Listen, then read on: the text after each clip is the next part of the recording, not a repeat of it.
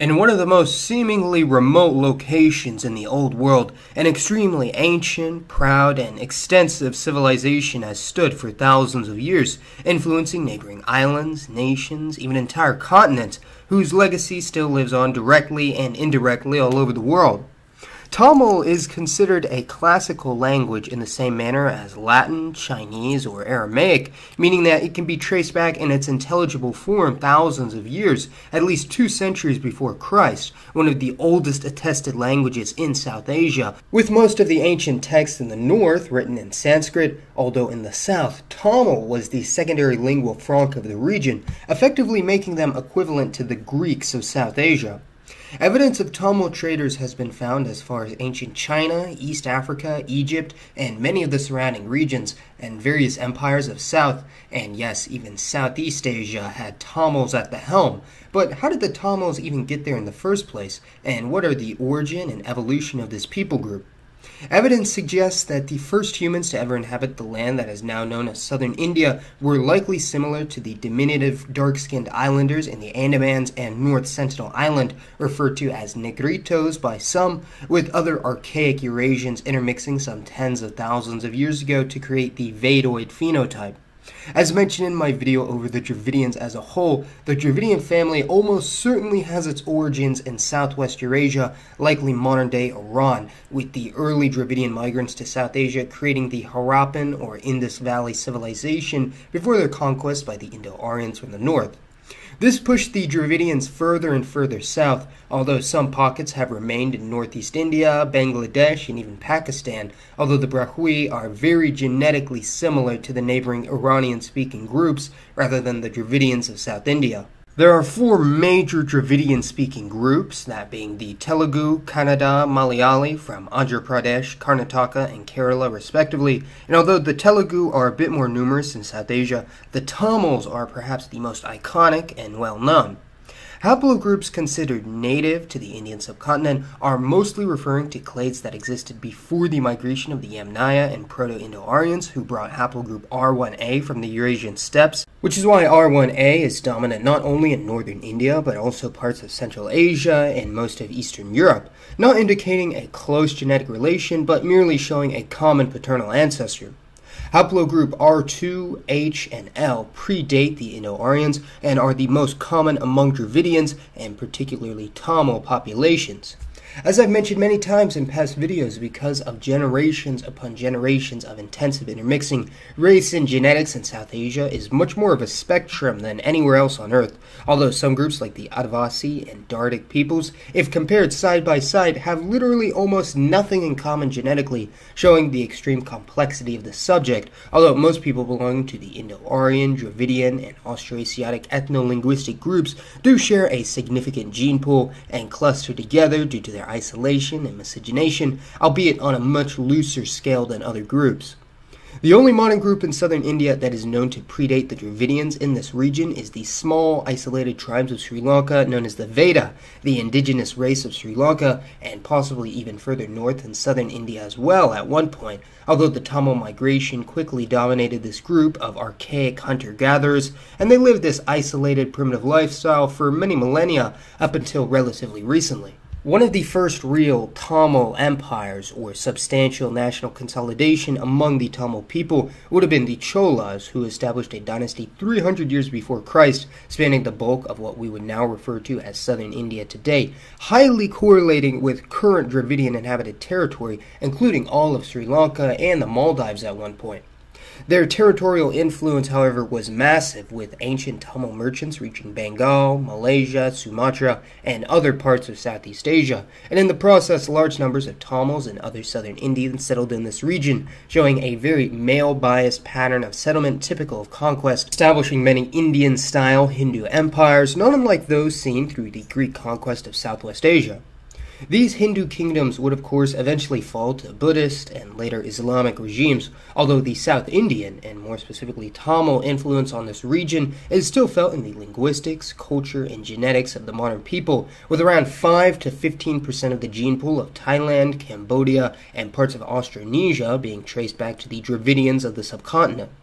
In Sri Lanka, the situation is complicated by the arrival of the Sinhalese or Sinhalese, an Indo-Aryan speaking ethnicity that are essentially the result of mass migration from northern India to the island, particularly the Bengalis, Gujaratis, and Marathis, although rather than replacing the previous Dravidian population, the Aryans intermixed with them, and for this reason, the Sri Lankan Tamils and Sinhalese are very closely related, with Tamils being the closest ethnicity genetically to the Sinhalese, other than the Bengalis. There has also been a minor genetic flow into the Sri Lankan Sinhalese population from neighboring Southeast Asia in the past 1,000 years, giving them more Eastern Eurasian admixture than most groups in South Asia, which is also derivative from the original Bengali migrants. And although sources differ significantly, it is known that not only did the Sinhalese gain a significant proportion of the genome and culture from the original Sri Lankan Tamils, but the Tamils of Sri Lanka have likewise been heavily affected by this migration as well.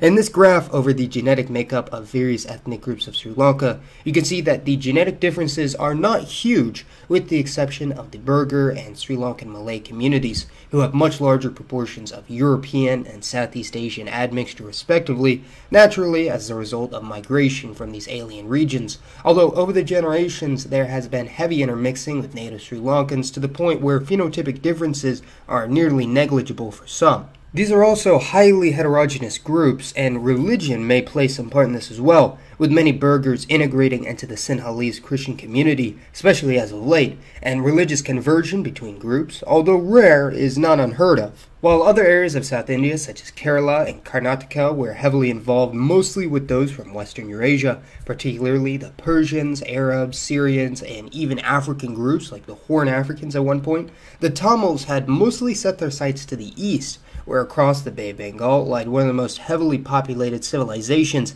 yet to be fully explored by the outside world.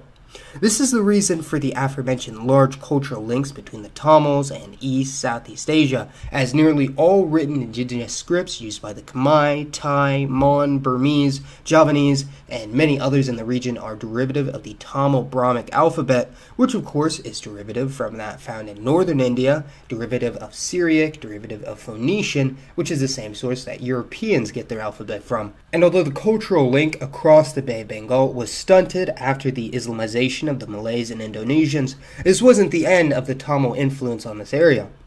Hundreds of years after the fall of the Chola dynasty, everyone's most beloved group of the British strolled into town. Well, everyone's most beloved group to hate on, that is. But you don't need me to explain to you the British Raj or their eventual takeover of the Malay Peninsula and Sri Lanka from the Portuguese and Dutch, but after their incorporation, there was a bit of a reinvigoration of the overseas Tamil communities. The British saw the recruitment of thousands upon thousands of ethnic Tamils from both the Raj and Ceylon, their name for the Sri Lankan colony at the time, and for this reason the bulk of overseas Indian-descended communities in South Africa, Malaysia, and Singapore are indeed of Tamil descent, although the situation is a bit more complex than this. Of the nearly 4 million South Asian descendants in Malaysia and Singapore, the bulk are ethnically Tamil of the Hindu faith, but there has been extensive intermixing between other groups that arrived in the area, particularly those from southern India, as well as historic intermixing between Tamil Muslims and Malays, and in more recent times, intermixing between Indians and the Chinese of these countries, quickly becoming the largest multi-ethnic population in urban areas.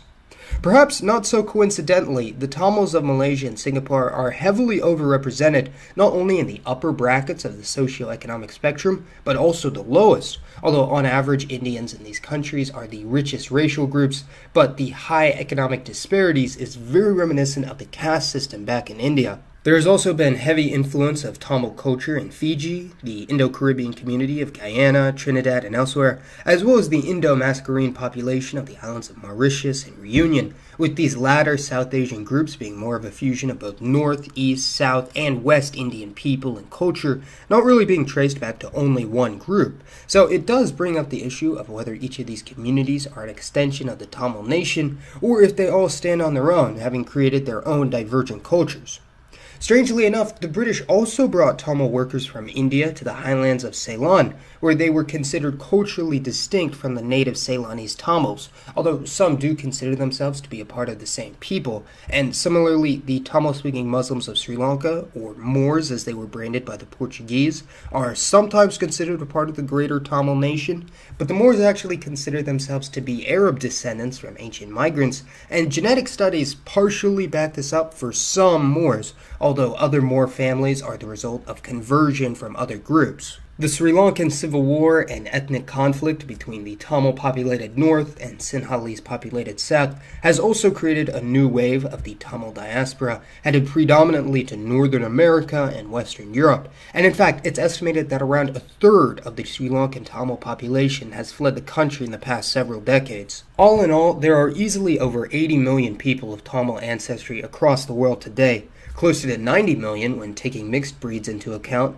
placing them on par with the number of Italian descendants worldwide, with the largest number being in India, Sri Lanka, Malaysia, South Africa, and Singapore. Although it's noteworthy that there's also a very large Tamil population in the Indian territory of the Andaman and Nicobar Islands in Southeast Asia, making up the third largest group after Bengali and Hindi speakers.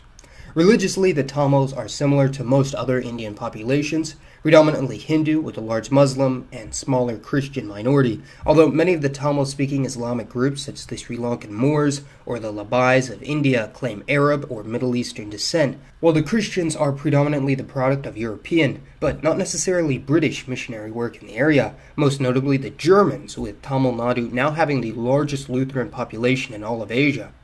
The Tamils are definitely a group I believe more in the Western world should learn about, arguably being one of the apex civilizations of the East and one of the more interesting modern ethno-linguistic groups in the area. So please let me know your thoughts on the ancient and modern Tamil nation, the migrants that produce the various overseas communities that are of great interest to many, and for today's poll, let me know another Dravidian population you'd like to learn more about. And as always, thanks for watching everyone. This has been Mason, and I'll see you next time.